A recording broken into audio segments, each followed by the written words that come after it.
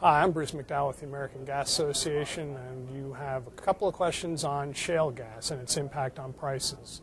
Shale gas has helped bring prices down tremendously because there's so much of that supply out there and so much supply being brought into the marketplace at an effective price. Currently, we're at the lowest price we have been in the past 10 to 20 years. Now, will this continue or not? We can't tell you. Forecasters are saying prices are going to increase slowly over time.